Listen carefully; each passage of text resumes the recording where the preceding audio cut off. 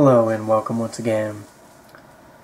So I'm going to do a brief video here explaining why I have cut out greens for the past almost 3 weeks now. It will be 3 weeks coming up here on Thursday.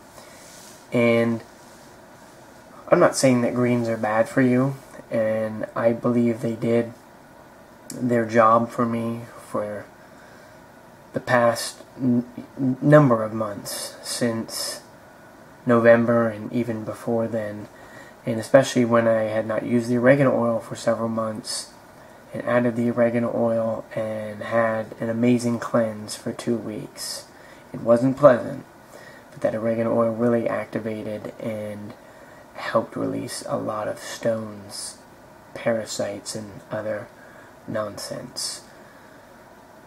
But I decided that my body had taken enough of that, so I decided to cut out the greens and see what happened. So what I did is I've upped my berries. I've kept the sprouted pumpkin seeds, done the raw sauerkraut once a day, and done a few cashews, and of course the antioxidant powders twice a day. And it's still early to tell, but I have noticed a considerable difference in how I feel, and how my body reacts, and how I'm sleeping. So there's different stages in detoxing, and there's times where you need to make a change.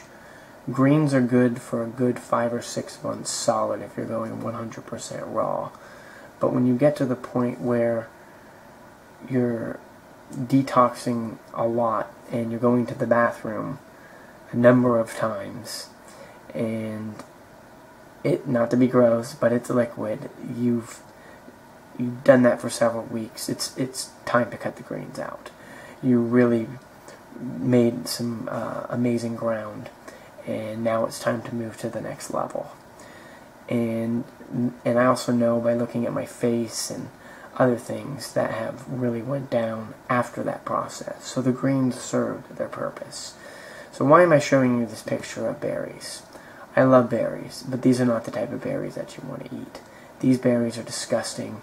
These are artificial. If you want to eat these berries, there's no point to watch my channel. However, if you want to eat these berries, then my channel is for you.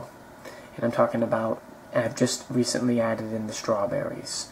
I have been doing, of course, the goji berries, the mulberries, the golden berries, you know, all the antioxidant powders. Most of them are berries: cranberry, blueberry, maki, bilberry, and those berries are very, very important, and those serve their purpose. And I'm doing 12 of the antioxidant powders right now, not the Schizandra, only because the supplier, I wasn't able to get it, and I was very disappointed. But at this point, I'm living with the 12, and I've been doing that for probably the last month and a half, and I'm okay with that. I do like the Schizandra though, and it does work. It's just hard to get the one I want, and I'd rather not buy it at all if I can't get the quality one. So let's go to these berries. So raspberries, blackberries, and especially blueberries. Fresh, never frozen. Do not buy frozen berries. It's not the same. It's not a living food. When you freeze something, it's not going to come back to life the way it was, the way nature intended. We didn't have freezers in ancient times, folks. Do not freeze your food. If you can't buy fresh berries, then at least start with the goji berries. You might say, well, James, those are dried. Sure, those are sun-dried naturally. But berries heal the body. And throwing in and incorporating a few pumpkin seeds and even some coconut date rolls. Sometimes I'll eat 5 a day, sometimes I might eat 2 or 3. Today I had a huge portion of strawberries, some extra raspberries, and blueberries, and I just wasn't hungry enough to eat any more coconut date rolls. I had 2 today. So take this information, learn from it, and be on your way to detoxing your body and becoming disease-free. You will start to feel it. Thank you, and stay tuned for more.